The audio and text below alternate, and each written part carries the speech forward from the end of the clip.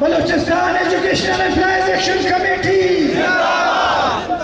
मुलाजिमीन के अजीज साथियों, अभी मैं जिस शख्स को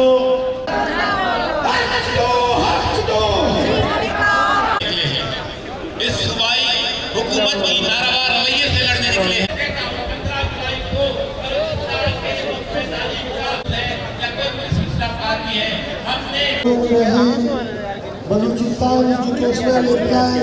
हमारा एहतजाज Balochistan educational employees action committee के प्लेटफॉर्म से है।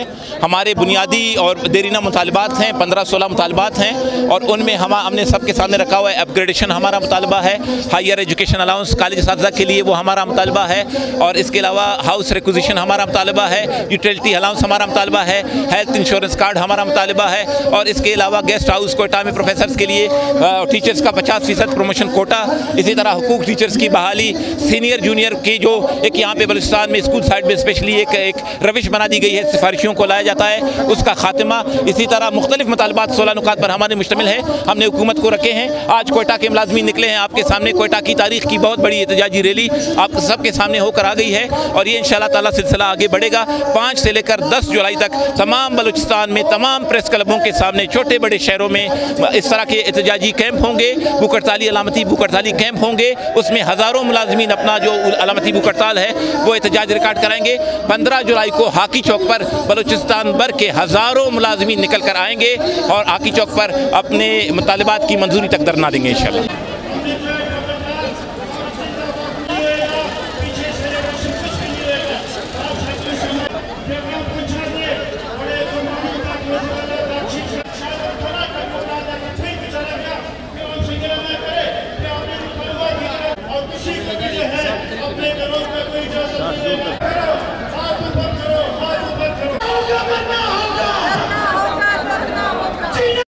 असिस्टेंट प्रोफेसर अज़रा मरी जो है इस वक्त बलूचिस्तान एजुकेशन एक्शन कमेटी के तहत जो तहरीक चलाई जा रही है वो बेसिकली वो गर्मी को नहीं देखती है, ठीक है ना।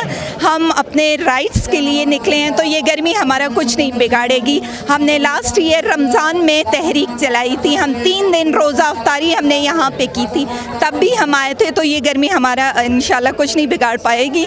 हम अपने हकूक़ लेना चाहते हैं गवर्नमेंट से, जो वादे करके गवर्नमेंट भूल जाती है, हम उसको ये याद दिलाना चाहते हैं कि हम बहुत बड़ी स्ट्रेंथ में मौजूद हैं और हम अपने हकूक़ लेके ही रहेंगे।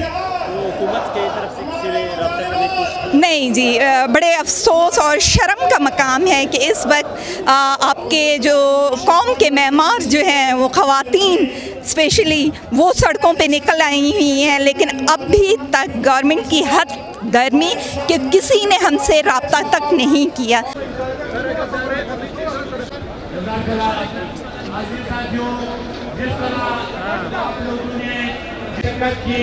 मैं तमाम दोस्तों को पेश करता हूँ। आप लोग अस्सलाम वालेकुम।